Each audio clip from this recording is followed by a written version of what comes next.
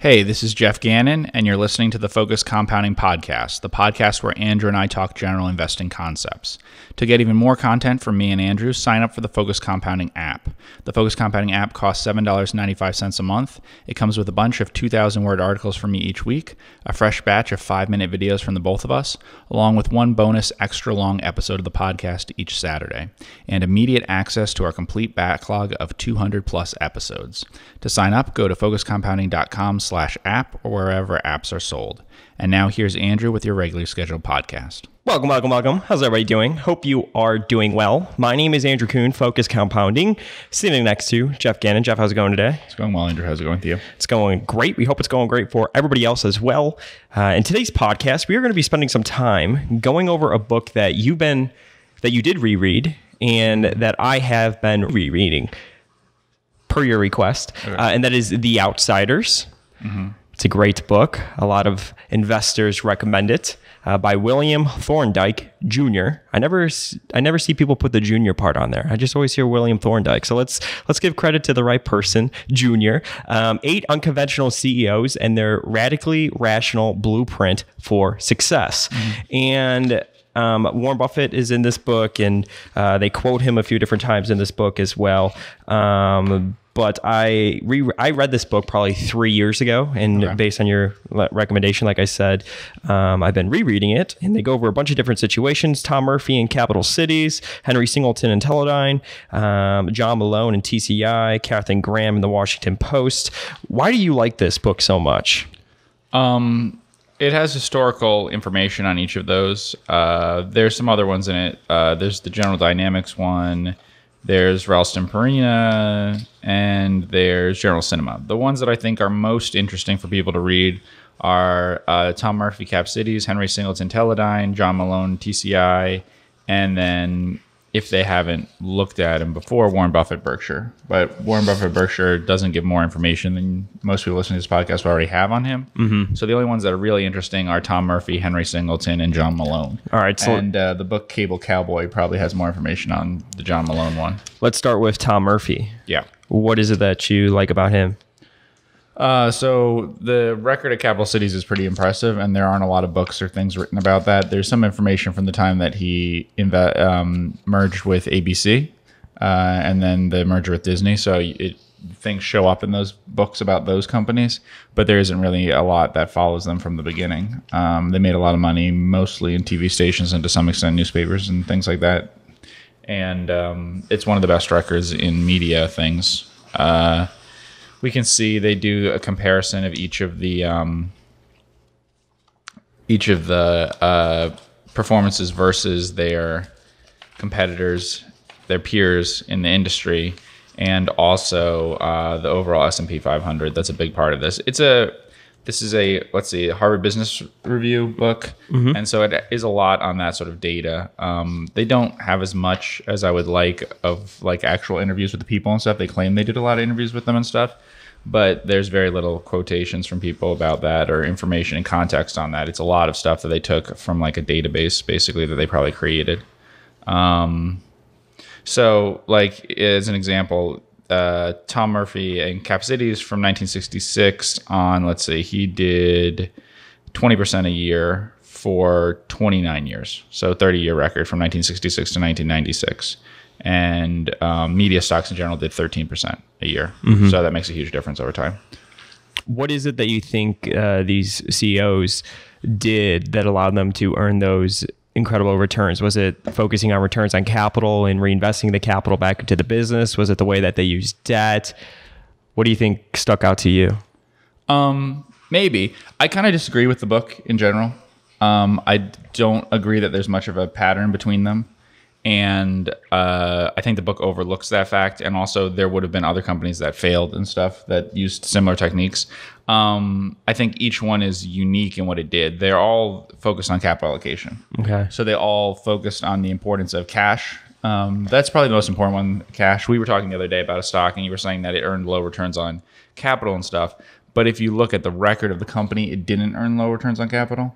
So I get that a lot from people because the reported earnings are low versus things like book value or whatever. But if a company has grown book value by 10% a year for 20 or 30 years, then its returns are 10% a year or so, depending if it's paid dividends and things for 20 or 30 years. If free cash flow is a certain amount every year, like if you look back at the last 10 years and free cash flow is over 10% of the company's equity during that period, right? Then it's also generated high cash returns. These all did focus on cash. None of these focused on earnings per share. So he's correct about that. They all ignored reported earnings. And I would encourage people in looking at stocks. I mean, most people I would say don't even look at the income statement for most investors, because the biggest problems that I have when talking to investors about misunderstandings of the company are all from the income statement. Because they're looking at reported profits? Yes, because they don't understand the income statement. It's very easy to not understand the income statement. It's much harder to not understand the balance sheet or the cash flow statement. It's very easy to misunderstand the income statement and to believe that what it says about certain things like reported income and stuff is accurate. And not just accurate, but not... So because these people were capital allocators, they needed the cash to be able to pay down debt, to buy back stock, or to acquire new companies. Sure. So that's why they had to focus on cash flow. It wasn't to do it for investors or something. It's because they understood that earnings can't pay for those things. And but like I said, I think that he overstates the similarities between them. I think the similarities are fairly low with a lot of them, actually.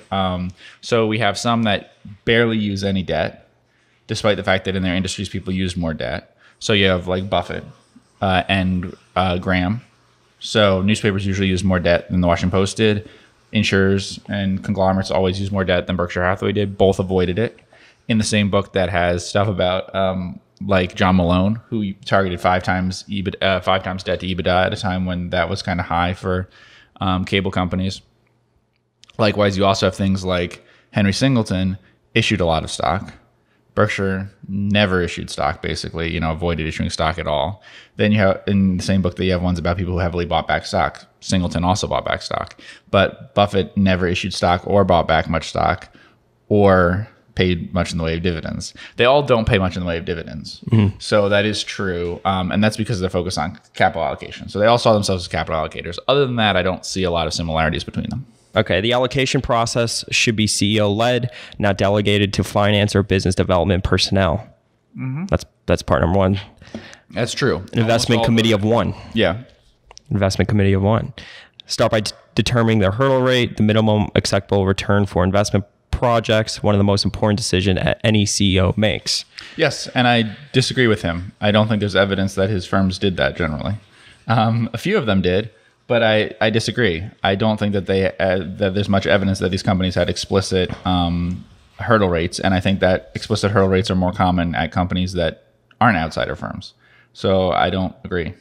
So, like, what do you mean by that then? I mean, companies, he mentions ExxonMobil, but ExxonMobil is an outsider firm, but he gives the example that maybe they behave like one. They use an explicit hurdle rate. Buffett doesn't. I don't know that Malone did. Singleton didn't. They used opportunity costs of other things they could do. And so they would say things like, we could buy back our own stock because it's cheaper than buying another company. And so when they realize that, they buy back their own stock. But I don't think that they targeted specific hurdle rates and then didn't go through with a project unless it had that hurdle rate. Like, for instance, my impression of Malone is that he just said a subscriber is a subscriber is a subscriber.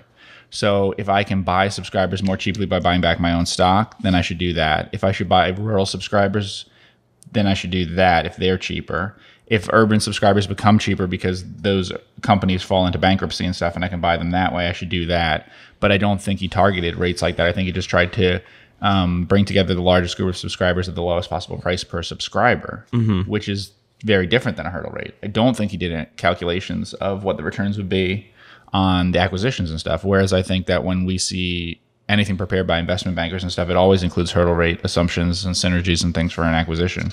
So I disagree. I don't think that there's any evidence that outsider firms did more actual hurdle rate stuff. I think that's like what someone from a Harvard Business Review things would say, and like, that's a good idea. And he gives an example about that too, about how you analyze a situation specifically about hurdle rates and what the return might be and stuff.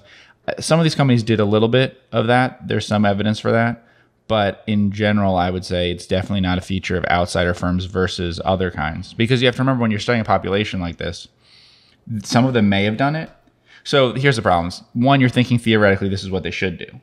So you've been taught that they should use hurdle rates and stuff. So you're more likely to find the use of hurdle rates even if it's not there. But secondly, your control population may also have been using hurdle rates, right? So if you're comparing them to what kind of capital allocation is done by companies that aren't like this. Now, that's one of the problems in this book, is that there isn't any in-depth study of the other companies in the industry, of the peer group. We get the overall stock returns of the peer group, but not stuff like, well, did Knight Ridder use hurdle rates when it made acquisitions and the Washington Post did or didn't?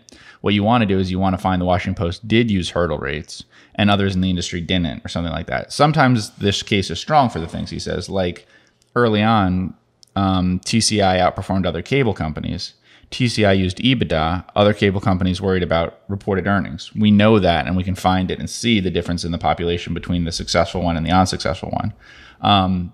Berkshire Hathaway, they used like performance in terms of underwriting profit over time, the cost of float.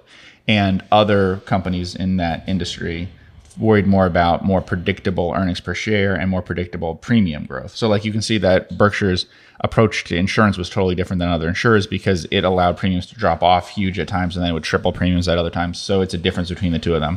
But that one I don't agree with. I think that there's no evidence for that. Got it. Number 3, calculate returns for all internal and external investment alternatives and rank them by return and risk. Calculations do not need to be perfectly precise. Use conservative assumptions. Yeah. So he's just going over the opportunity cost right there. Again, I see no evidence that his firms did that, the outsider firms. And in fact, not only that, I think that in general, there's evidence that the outsider firms separated those two functions. So the CEO did not, in fact, consider uses of capital inside the business. That was done by managing people. So if anything, that only got to the COO level. I don't believe at Cap Cities and stuff that Tom Murphy was looking at whether it made sense versus an acquisition or buying back your stock to invest in programming costs at some company there. I just don't believe that. And I think that in many cases we see that. At Berkshire Hathaway, I think that. I think at Berkshire Hathaway, they just charge them a certain amount for capital. At Teledyne, I think that they did budget and stuff, and Cap Cities did budgeting too. But I think that it was mostly suggested by people lower in the organization, local managers and stuff, CEOs of each of the, or presidents of each of the operating subsidiaries, what they wanted to spend on and stuff. But in general, I think that like Berkshire just charges them for capital. So they say, if you can find things that have 15% or better return on capital or something, then do it. If not, don't. But I don't think that for the most part, Buffett even sees proposals for doing those things. And I think at most companies, the decisions are made higher up in the organization about what to do all over the company. So I actually disagree and don't think that decisions at these companies about acquisitions, mergers, buying back stock were made by the same people who made the decisions about whether to do CapEx on a plant or something. I think that was mainly separate. Number 4, calculate the return for stock repurchases. Require that acquisition returns meaningfully exceed this benchmark. It's possible, but again, I'm not sure. I think that the evidence is that they considered which is cheaper, right? So they considered I can buy back my own stock and I buy back a TV station at a lower price than I can buy other TV stations. I don't know that they calculated the returns. That's another thing that I'm just not sure from the book or from anything else I've read about these companies that they actually calculated future returns. Number 5, focus on after-tax returns and run all transactions by tax counsel. So is this again? There's very strong evidence for that in the book. So that's absolutely true. These companies focus much more on tax efficiency, and most public companies don't focus much on tax efficiency for their M&A and type stuff. We've talked a little bit about that before. When it's very interesting when a company does that, it reflects their caring about shareholders and thinking about that in terms of value in a different way than most companies do. Most companies just think, what can our reported earnings be and stuff? What can our stock price be? They don't necessarily think, how can I exchange this asset for some other asset without having to trigger taxes? And so that's a strong sign when you see that of an owner orientation. Determine acceptable conservative cash and debt levels and run the company to stay within them. That's an interesting one. I don't know. That one bounces all over the place. So some companies took on a lot of debt at times, but then would bring it down. Some had very strong balance sheets. I'm not sure that they did that. I don't know. That's one of the ones in which the outsiders seem to differ completely about what they thought was safe levels. and also just things about whether they did do that calculation. So I don't know if they do that, and I think all firms do that. So that one I don't really. What are your thoughts on doing that personally? Well, Does that depend on the business? it could depend on the business. I think that debt levels. I think companies rarely get themselves in trouble by having too much debt. I think they do get themselves in trouble by having too little cash and too much debt due at times. But I don't think that it's common for a company to have, if it's borrowing over long periods of time, at fixed rates, staggering the maturities. I don't think that's usually how a company gets into problems. I think that almost always companies get into problems because of liquidity problems. Companies get into problems through financial engineering through liquidity problems. Companies always get into trouble for operational problems. But like as an example, let's take cruise lines or something, right? We were talking about them. Mm-hmm. So cruise lines are a pretty good thing to put debt on, similar to like railroads, supermarkets, things like that, because a successful cruise line, a successful railroad, a successful supermarket will never have an operating loss. Okay, it's not cyclical enough to have that, and competition in the industry for once they're well established just doesn't happen that much. So there's always income available to pay on debt. There's always cash income, in fact, usually, unless you build a lot of new stuff. So because of that, you can always meet your interest payments, but you can't necessarily meet maturities that you have if you have too much debt due at once. So there are certainly cases where railroads failed. There's cases where cruise lines had too much debt. Supermarkets go under, they go bankrupt. It happens all the time. So they did something wrong. What did they do wrong? Operationally, they could have had things that fell into problems, but that's less likely. More likely is they had too much debt and too little cash. And I think that most companies we talk about run into that problem. So we talked about like GE, lights out and all that. Yeah. They didn't focus enough on cash generation at their businesses, and they relied too heavily on their credit rating and stuff. Yeah. They borrowed too much short term. Almost all companies I see today, I think, borrow too much short term, count too much on availability of cash from other people in all circumstances, and potentially run into problems that way. As you saw with COVID, with companies having to issue stock and things like that, companies that are perfectly healthy had to do it because they didn't have availability of enough cash on hand. Mm-hmm. Number 7, consider a decentralized organizational model. What is the ratio of people at corporate headquarters to total employees? How does this compare to your peer group? Yeah, there's that strong evidence for this. The companies that the outsiders definitely decentralized. Mm-hmm. So that's what I was talking about. It's like Buffett, right? How many people are at his headquarters? His was the most 20 something. Right? His was most decentralized of any, but all of them were more decentralized than their peers, from what we can tell. I mean, he didn't have detailed information on the peer group, but they were all heavily decentralized, and that's because they weren't involved. Headquarters isn't involved in things like making decisions about strategy and stuff like that at the lower levels.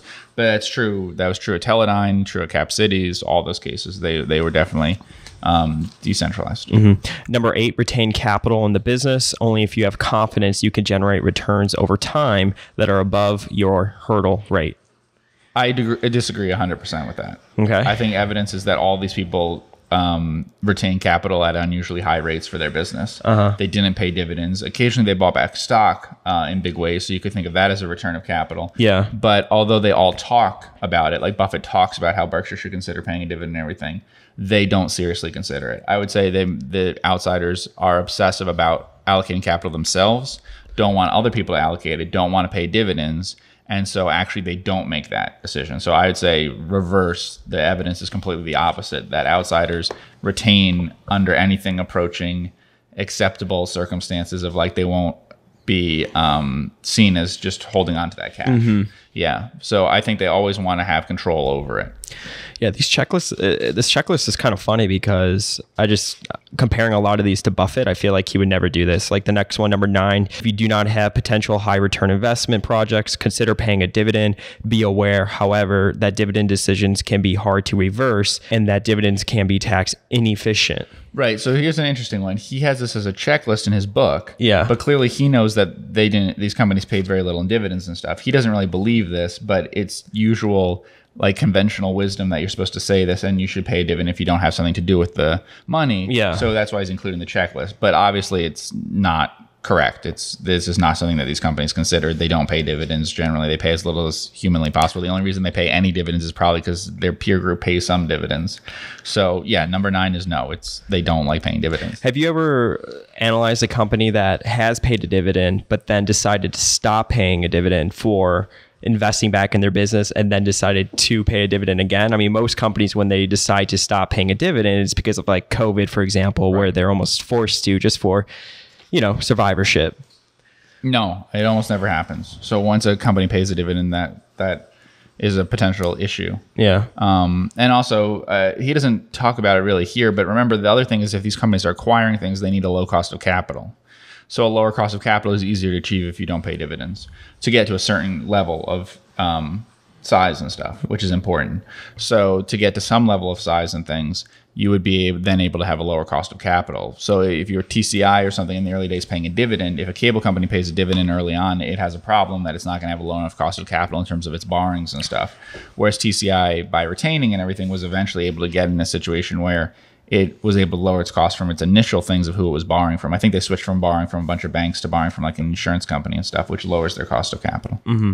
Number 10, when prices are extremely high, it's okay to consider selling businesses or stock. It's also okay to close underperforming business units if they are no longer capable of generating acceptable returns. Again, another thing that I don't think Buffett would do, like when it comes to like selling stock. Well, it's interesting. Sort of. So there's some evidence that Elon Musk has shoot $5 billion in stock the other day. Yeah, there's some things that are interesting in terms of. So the most famous example is Gen Re. So Berkshire he did this a few times. So in 1987, Buffett sold all of his stocks except for 3, the permanent ones he was kind of focusing on at that time. And so other than that, he got rid of his entire portfolio. In 1998, I guess, or whenever the deal with Gen Re closed, he basically swapped a huge equity portfolio for a bond portfolio by issuing shares of Berkshire to swap them with shares of Gen Re, which allowed him, without having to sell things, to get out of a portfolio that was heavily weighted towards equities, things like Coke and stuff, into something else. Mm-hmm. I think it's something he'd consider at times, but it becomes a problem. And Buffett, by not selling, has that issue. Like right now, he owns a huge stake in Apple. There isn't a tax efficient way for him to get rid of his Apple stake and convert it into something else, which means it's locked into something that he can't take advantage of if it gets to too high a price.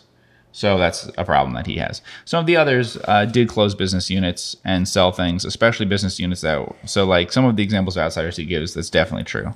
A few of them were very big on selling out of stuff and moving to other things. The biggest examples of that, I think, are General Cinema and General Dynamics. In the appendix, he goes over the Buffett test, and the Buffett test is if a CEO created at least $1 of value for every $1 of retained earnings over the course of his tenure.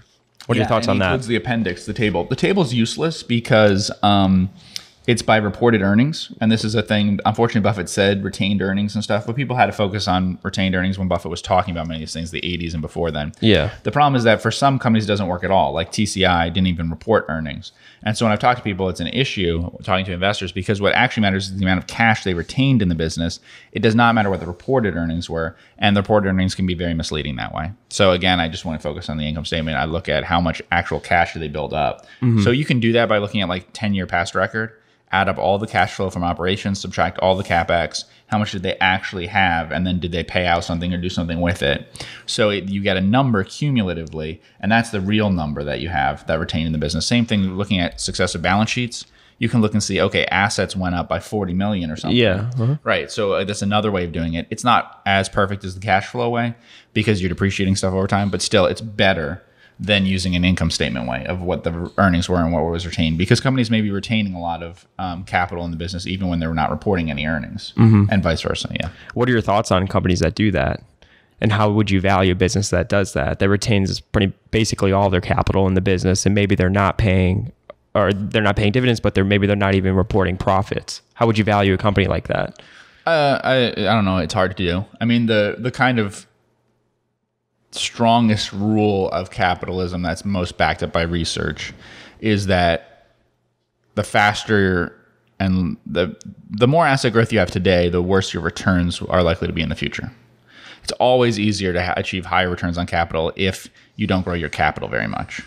If you grow your capital a lot, it's a lot harder, and you can generally, the best sign that returns are going to be lower in the future is if you increase your assets now. So if you see a company start to increase its assets rapidly, that's a pretty good indication that you're going to have lower returns in the future. And that works for industries too. So if you see strong asset growth in an industry, it's almost a guarantee that returns on capital are going to drop off. That's true in any industry. So if you start seeing that the steel industry is having its assets grow 10% a year or whatever, or banking or anything, it's a pretty strong sign that's going to go down in the future. And that, it's a lot easier if you're a business that doesn't really take capital. So it's a lot easier if you can maintain high returns on capital. But it's almost impossible to maintain high returns on capital while having asset growth. Almost always. I mean, Berkshire and stuff too. Its returns over time are not higher. Any company we can think of that we even think of as being successful, generally its returns are lower now than they were in the past because they grew their assets too much. Got it. Cool. Want to thank everybody so much for tuning in with Geoff and I on the Focus Compounding podcast. If you have not read this book, go to Amazon and order it. Thank you so much for tuning in to this podcast, and we will see you in the next episode. Hey, this is Andrew Kuhn, and that was the Focus Compounding Podcast, the podcast where Geoff and I talk general investing concepts. To get even more content from me and Geoff, sign up for the Focus Compounding app. The Focus Compounding app costs $7.95 a month. It comes with a bunch of 2,000-word articles from Geoff each week, a fresh batch of 5-minute videos from the both of us, along with one bonus extra long episode of the podcast each Saturday, and immediate access to our complete backlog of 200 plus episodes. To sign up, go to focuscompounding.com/app or wherever apps are sold. Thanks for listening, and we'll see you in the next podcast.